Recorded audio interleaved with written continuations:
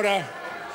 Question number 8, Richard Prosser, and I understand Ron Mark will be asking it on behalf of Richard Prosser. Ron Mark.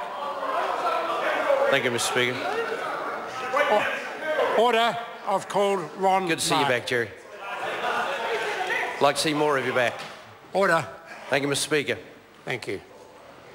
Question number 8. On behalf of my colleague Richard Prosser, does she stand by all her statements regarding 1080 poison? And that's to the Minister of Conservation. Mr. Speaker. Honourable Maggie Barry. Indeed I do. The Department of Conservation is halfway through dropping 1080 in an aerial spray over 700,000 hectares.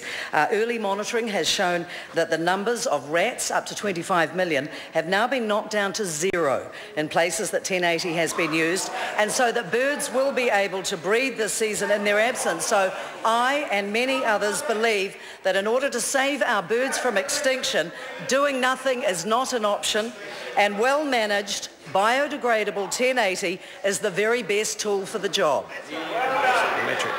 Supplementary. Supplementary question, Ron Mark. Thank you, Mr. Speaker. To the Minister, why is the Department of Conservation advising anglers... I am enjoying this, Mr. Speaker. It's nice to be so welcome in the House again. The member will now start again and ask his question. Why is the Department of Conservation advising anglers not to eat their catch if, as the department itself is saying, trout caught from 1080 dropped areas do not pose a food safety risk to humans? End of quote. Mr. Speaker. Order. Order. Honourable Maggie Barry. Thank you, Mr. Speaker. The member is entirely mistaken. DOC has never given that advice. In fact, we sought independent advice from MPI toxicologist who assessed the risk as negligible from ingesting trout that had eaten mice that might have eaten 1080 pellets. Now, the science shows, and we stick to the science on this side of the House, that the health of the trout themselves is not affected by 1080. And an average adult would have to eat many times their body weight in one sitting. In trout, that is, not their body weight and other things, but in trout that had ingested mice that had eaten 1080 to experience any health ill effects whatsoever. Supplementary. Point of order. Point of order, Mr. Speaker. Order. I'll hear a point of order. Thank you, Mr. Speaker.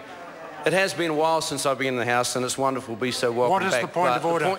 The point of order, Mr. Speaker, is that I just want from you advice. When I was here last, points of order had to be heard in silence. Yes, points of order will be... Order! I'm the Speaker, not Mr. Mark. Points of order will be heard in silence. Now, would the Speaker, Mr. Mark, quickly raise his point of order? That was it. That was part of it, Mr. Speaker. The points of order, when I was here last, points of orders were heard in silence. Order! And the questions... Order! I will give the member one more chance to raise his point of order. Otherwise, I won't hesitate to ask the member to leave the chamber. Thank you. My point of order and question to you, sir, was this. Is it still the rule that questions might be asked in silence? Order. I don't recall that ever being the case when the former member was here. It is helpful if there's not a lot of interjections, but frequently during questions being asked and answers being given, there is a level of interjection across the House. If it gets to a stage where it's difficult to hear, I will call order, but inevitably there will be interjections and chips from both sides of the House, and for the 20 years that I've been here, Mr. Mark, that's always been the case. Supplementary question. Supplementary. Ron Mark. Thank you, Mr. Speaker. Is the Minister aware that it was indeed not Cawthorne Institute researchers that provided that scientific advice? Then instead it was Department of Conservation officials who calculated the amount of trout needed to be consumed to receive a lethal dose of 1080, that this determination was amounted to nothing more than a flippant back of an envelope calculation done for spin purposes, And will she order that that work be redone, this time by Cawthorne Institute researchers, in order that we may all be satisfied that there is no risk to the consuming public? Order. Before I ask the Minister to respond, supplementary questions should be short. They should contain one supplementary question, and there's certainly not an opportunity to give a very lengthy question as that one was. I'll allow the Minister to answer. Thank you, Mr Speaker. The member is incorrect yet again. The Cawthorne Institute did assess the risk. They did it in a controlled scientific laboratory, not on some back of the envelope assessment as you attest. The trout in laboratory tanks were orally dosed with a high level of 1080 to assess the uptake and the breakdown of 1080 in their flesh. The trout remained in good health and showed no ill effects. Preliminary results indicated that the force-fed laboratory trout took up low levels of 1080, which break down over a period of days. The member is mistaken. When it comes to residual amounts of 1080 in water, which is also something that we have done some science around, no trace of 1080 has ever been found in any of the samples taken from drinking water catchments. Only 2% of other samples had detectable levels. Order. It was a long question, so I did a long answer. It was a long question, and I took issue with that. I now can't allow an extremely long answer either. Supplementary question? Supplementary question, Ron Thank you, Mark. Mr Speaker. To the Minister, can the Minister then enlighten the House as to how she, as the Minister of Conservation, would have directly intervened to force a 1080 drop on a territorial authority in the event that that authority, on behalf of its community, decided against such a drop, such as she stated on TVNZ's Q&A? Honourable Speaker, Maggie Barry. I'm happy to answer that question. As the Minister of Conservation, it is my responsibility and that of my department to ensure that education, information and science-based evidence is widely disseminated and understood.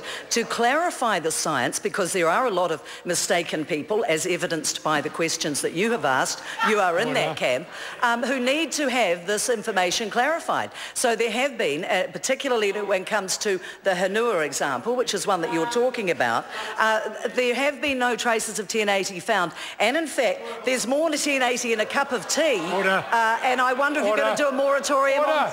The Minister will resume her seat. Mr Point Speaker, of order. this is a point of order based on the issue of relevance. My colleague is asking about the Minister forcing her will upon a local authority, and she's talking about some education program. She's not answering the question. I invite the member to go back and look at the question. No, the member hasn't had a chance to go back and look at it because it hasn't been printed yet. But when he does, the question, the question when it was first asked is, can the Minister enlighten the House? The Minister took the opportunity to enlighten the House, but in a very lengthy fashion. Order. I have a point of order. Ron Mark. Mr Speaker, you're absolutely correct. But my question... Order. The member resume his seat. If the member wants to raise a point of order, he stands to his feet and does it. I'll give him another chance. Point of order, Ron Mark. Mr Speaker, I ask that the Minister describe how she would directly intervene to force a drop. Order. I heard the question. That's not the question that was asked. It was included in the question. I certainly accept that. But it was not the question that was asked. I invite the member to go back and look afterwards. He took the opportunity. He started the question with, can the Minister enlighten the House? The Minister took that opportunity. If the member wants a specific question answered, then ask a specific question. Question number 9. Honourable Damien O'Connor. Thank you, Mr Speaker.